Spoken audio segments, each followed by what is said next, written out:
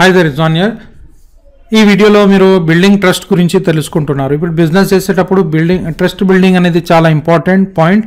నేను ఇంతకుముందు వీడియోలో కూడా కొద్దిగా చెప్పినాను, ఇన్ఫర్మేషన్స్ ఇచ్చినాను. ఈ వీడియోలో ఇంకా కొన్ని ఎలాబరేట్ చేస్తున్నాను, ఇంకా కొద్దిగా ముందుకు వెళ్తున్నాం. బిల్డింగ్ ట్రస్ట్లో ఏమేం ప్రశ్నలు అడగాలి, ఇది స్పెషల్ పార్ట్ కాబట్టి నేను ఇంకా వివరంగా చెప్తున్నాను. ట్రస్ట్ బిల్డింగ్ ఉన్నప్పుడే బిజినెస్లో సేల్స్ అనేవి ఎక్కువ జరుగుతాయి. కాబట్టి మీరు ట్రస్ట్ బిల్డింగ్ కరెక్ట్ చేయాలి. కస్టమర్స్తోని కలిసేటప్పుడు, వాళ్ళతోని మాట్లాడేటప్పుడు, వాళ్ళకి డిఫైన్ చేసినప్పుడు, మీ ప్రోడక్ట్ సర్వీసెస్ గురించి ఇన్ఫర్మేషన్ ఇచ్చేటప్పుడు కరెక్ట్గా డిఫైన్ చేసినట్టయితే మీకు ట్రస్ట్ బిల్డింగ్ ఎక్కువ జరుగుతుంది. క్లయింట్స్ ఎక్కువ కొంటారు, హై రిచ్ క్లయింట్స్ కూడా ఎక్కువ కొంటారు. అయితే ఇక్కడ ఫస్ట్ క్వశ్చన్ ఏంటంటే, you know what I deeply respect and appreciate about you. ఇది చాలా ఇంపార్టెంట్ పాయింట్, ఇది గుర్తుపెట్టుకోండి. క్లయింట్స్తోని కలిసినప్పుడు వాళ్ళకి చెప్పండి, you know what I deeply respect and appreciate about you. అంటే నేను చాలా మీకు రెస్పెక్ట్ ఇస్తాను, అప్రిషియేట్ చేస్తాను. మీ ఫ్రెండ్స్ నుంచి మీ గురించి విన్నాను, మీ గురించి విన్నాను అన్నట్టు ఇలా చెప్పండి. ఏదో ఒకటి స్టోరీ చెప్పి వాళ్ళకి అప్రిషియేట్ చేయండి. ఇది చాలా ఇంపార్టెంట్ పాయింట్. ఇది అప్రిషియేట్ చేస్తే ఫస్ట్ పార్ట్లో మీరు అప్రిషియేట్ చేస్తే మీకు మీలో మీ క్లయింట్స్లో ట్రస్ట్ బిల్డింగ్ అన్నట్టు పెరుగుతుంది. దీంతో మీ ప్రాఫిట్స్ అనేవి పెరుగుతాయి. Where did you learn from that, where you always like that. ఇటువంటి క్వశ్చన్ ఏంటంటే, where did you learn from that అంటే మీరు అడుగుతున్నారు, అయ్యే సార్ మీరు ఈ పని చేస్తున్నారు, ఎక్కడి నుంచి నేర్చుకున్నారు, ఎక్కడి నుంచి నేర్చుకున్నారు, మరియు మీరు ఈ పని చేయడం ఎప్పుడు లైక్ చేస్తారా, ఇలాగే చేస్తుంటారా అన్నట్టు ఇటువంటి ప్రశ్నలు అడగండి. ఇది అడిగినచో మీకు బెనిఫిట్ జరుగుతుంది. నెక్స్ట్,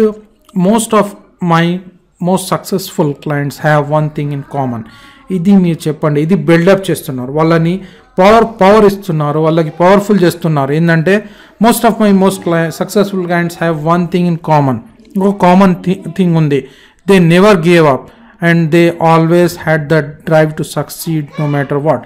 నా క్లయింట్స్ నా దగ్గర చాలామంది వస్తుంటారు. అందులో వాళ్ళ ఆ సక్సెస్ఫుల్ క్లయింట్స్లో ఒక మంచితనం ఏముందంటే, వాళ్ళు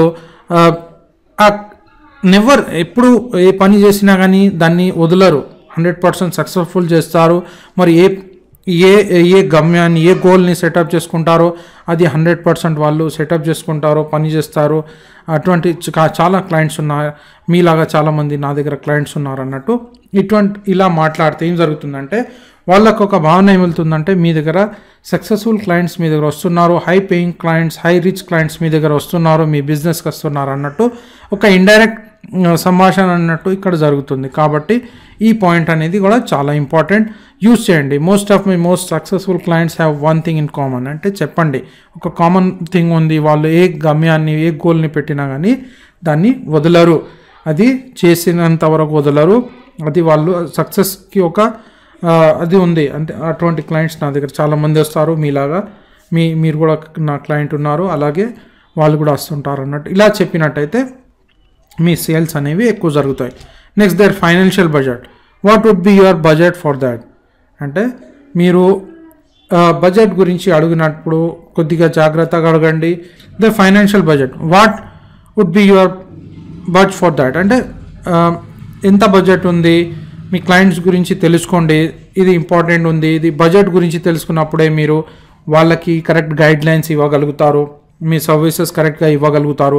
రిచ్ క్లయింట్స్కి ఇది చాలా ఇంపార్టెంట్ ఉంటుంది, ఎందుకంటే వాళ్ళ బడ్జెట్ పెద్దగా ఉంటుంది. కాబట్టి మీకు అన్నీ తెలియాలి. ఏదో షైనెస్ ఉండకూడదు.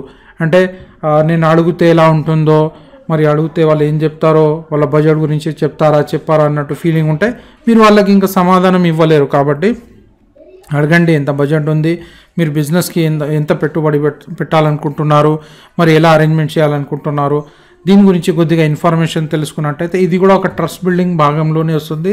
మీరు వాళ్ళ గురించి వాళ్ళ బడ్జెట్ గురించి తెలుసుకొని కరెక్ట్గా హెల్ప్ చేయాలనుకుంటున్నారని అనుకుంటారు, వాళ్ళు ఫీల్ అవుతారు.